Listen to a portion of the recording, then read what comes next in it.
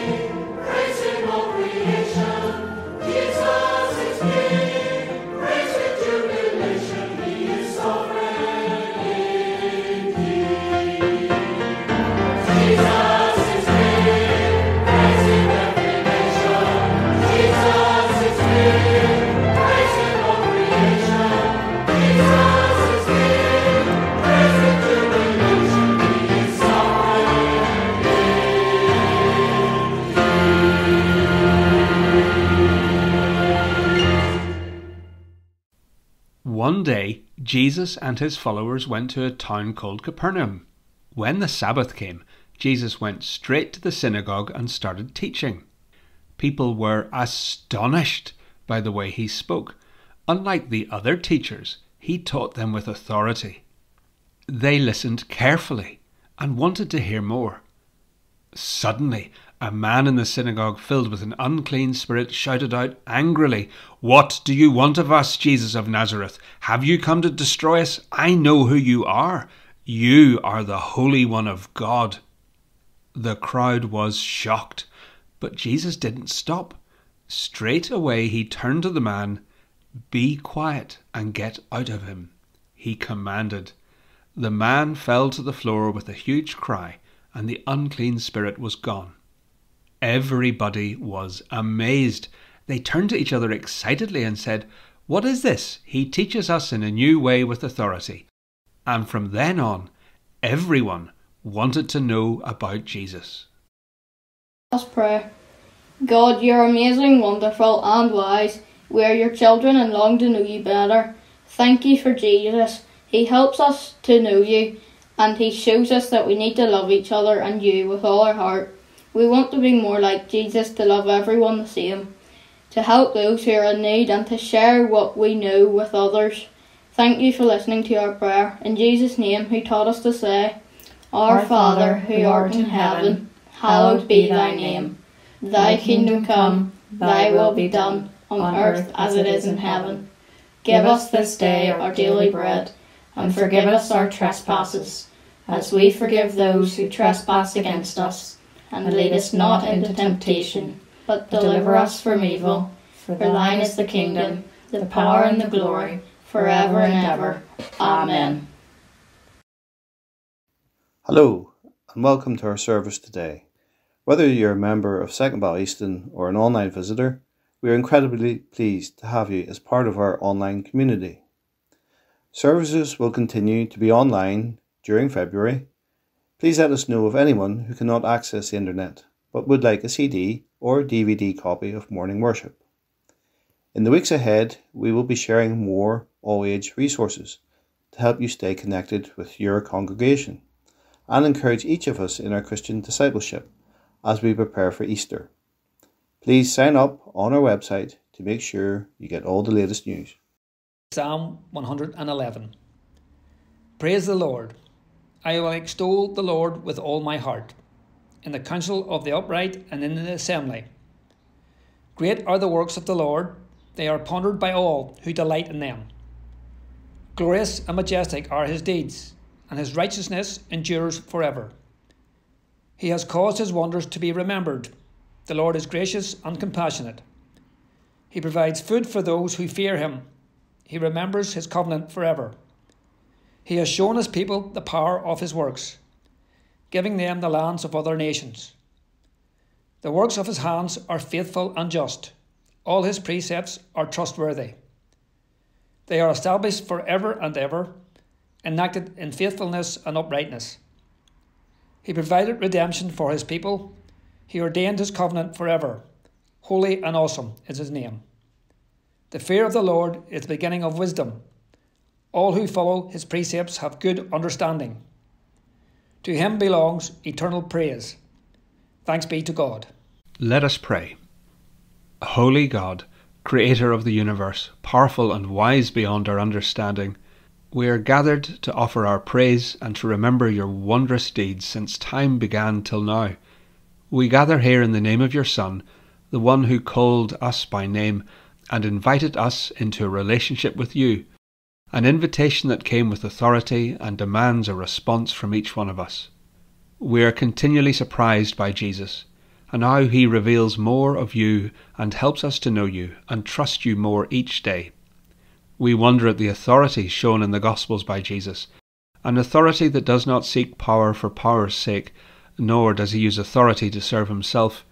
Instead, Jesus uses his authority to help others, to heal, to teach, to encourage, to invite and include. Lord, forgive us both individually and as part of the body of Christ, when we have used the authority given to us to take rather than give, to abuse rather than serve. Lord, remind us that we are but a tiny part of creation, that we are to seek justice and offer mercy and grace to all people. May we seek to always serve rather than be served, and proclaim your kingdom in Jesus' name. Amen. A reading from Mark's Gospel. Jesus drives out an impure spirit. They went to Capernaum, and when the Sabbath came, Jesus went into the synagogue and began to teach. The people were amazed at his teaching, because he taught them as one who had authority, not as the teachers of the law. Just then a man in the synagogue who was possessed by an impure spirit cried out, "What do you want with us, Jesus of Nazareth? Have you come to destroy us? I know who you are, the Holy One of God." "Be quiet," said Jesus sternly. "Come out of him." The impure spirit shook the man violently and came out of him with a shriek. The people were all so amazed they asked each other, "What is this? A new teaching, and with authority? He even gives orders to the impure spirit, and they obeyed him." News about him spread quickly over the whole region of Galilee. Thanks be to God.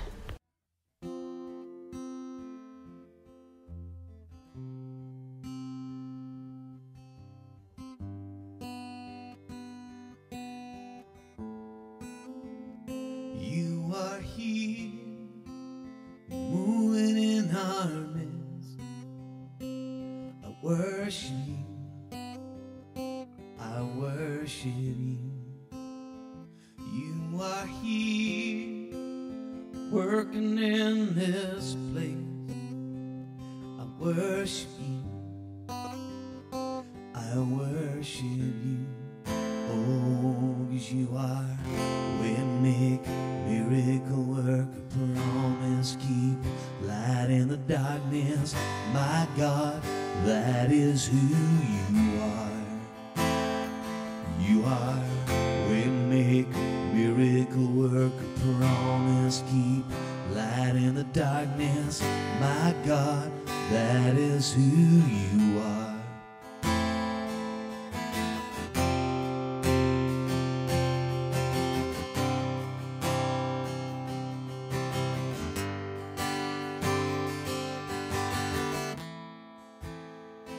You are here, touching every heart. I worship you, I worship you. You are here, healing every heart. I worship you, I worship you. Oh, 'cause you are waymaker, miracle work, promise keep, light in the darkness. My God, that is who you are. Oh, you are waymaker, miracle work, promise keep, light in the darkness. My God, that is who you are. And even when I don't see it, you work.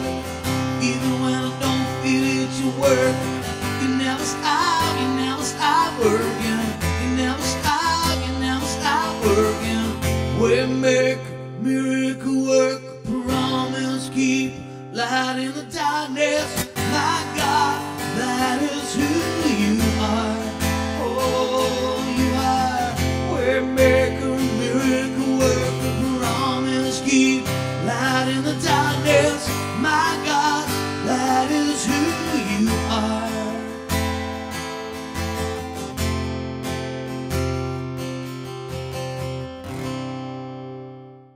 Most junk mail that lands in my inbox is routinely ignored, but this one caught my eye with its title, Vaccines to All Church Leaders. It was spam from a fundamentalist Christian group who are spreading misinformation about COVID vaccines, a harmful effort that you might have seen also on Facebook or Twitter. Groups like this claim everything from vaccines being ineffective to vaccines being part of a global conspiracy to track you with a microchip, which is ironic given that they use computers to spread their dangerous lies. It's hard to believe that there are people actively undermining attempts to save people's lives, but the reason for conspiracy theories are complex, rooted in paranoia, prejudice and insecurity. At their worst, they have been used for some of the evilest actions ever, as Holocaust Memorial Day this week reminded us, when conspiracy theories were used to justify the murder of 6 million Jews, alongside the millions of other people killed under Nazi persecution and in genocides that followed in Cambodia, Rwanda, Bosnia and Darfur. It is a horror of human history that, faced with the choice to do good, there are those who choose evil and believe anything in order to justify themselves. Our gospel story today is a story of hope being met with resistance. Jesus comes to the synagogue and begins to teach, amazing those present with his authority. Suddenly, a man screams out, described as being possessed by an unclean spirit, interrupting those listening. This is not an ancient story about mental health. Mark, the writer of the Gospel, wants us to know that when good news is proclaimed, there will be opposition. Following on from Satan's tempting in the wilderness, which Jesus overcomes, here the man with the unclean spirit stands as another example of demonic opposition to God's kingdom. He is someone trapped by evil, yet once again the authority of Jesus cannot be overcome. Satan's power is being broken up as the Lord comes to redeem God's people. It is a reminder for Christians in every age that faithful service will encounter evil, but Jesus is the Holy One of God and sets us free from anything that would diminish us as God's children. Listen to him. Christ's authority was not demonstrated by political power or wealth or fame, but by his death and resurrection. Love in action. Listen to him. As we confront the evils of our age, there will be unclean spirits that seek only harm rather than healing, the conspiracy theories rampant on social media, a culture obsessed with image rather than substance, a politics of false promises, or the underlying selfishness that reduces our capacity for everyone to flourish. We need to listen to Jesus. The world and its problems feel so overwhelming right now. A pandemic, global poverty, climate change. What can you do?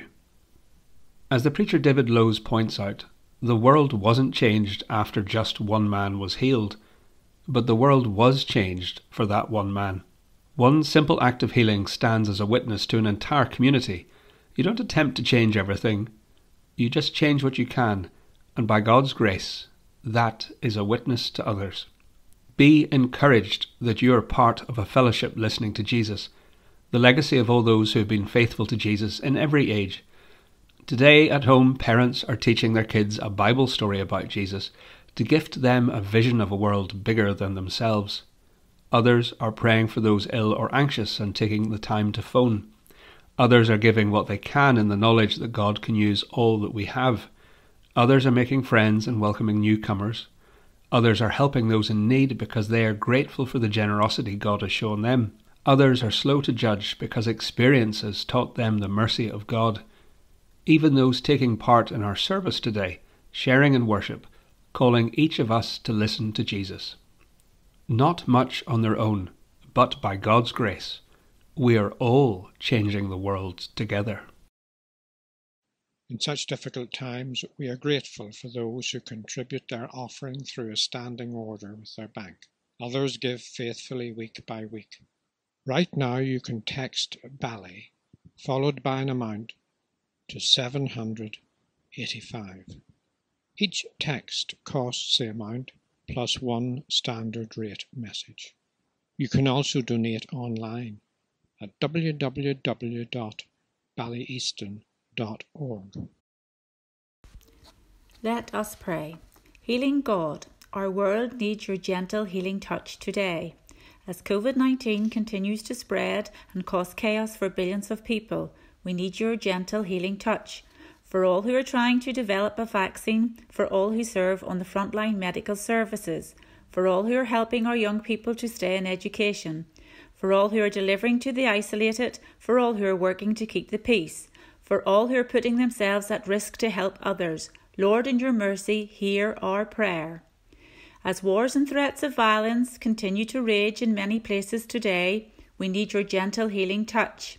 For all who have been taken from their families and forced to take up arms, for all who have been at war for longer than they have been alive, and for whom peace seems impossible, for all who continue to profit from warmongering and who endanger others' lives, for all who abuse their authority or use it for personal gain. Lord, in your mercy, hear our prayer. As our brothers and sisters suffer from all manners of illnesses and anxieties, we need your gentle healing touch.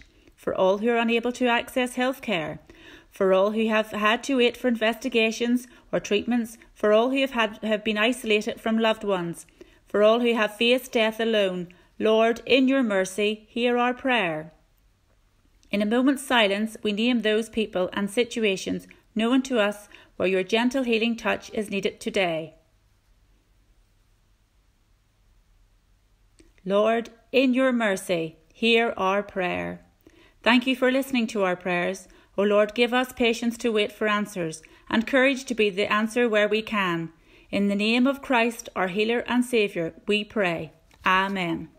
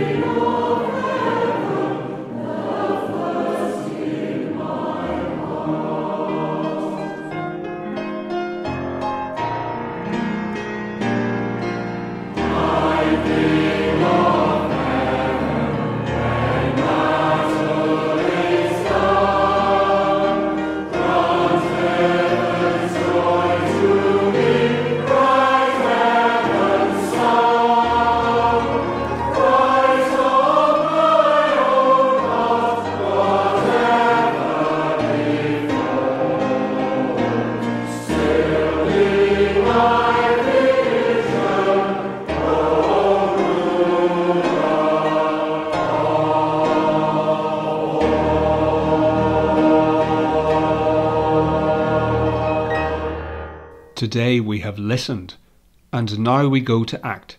We go to listen to others. We go to love others. We go to be a blessing to others. And we do all these things by the authority of Jesus. And now may the blessing of God Almighty, Father, Son, and Holy Spirit rest and abide with each one of you, now and always. And all God's people said, Amen.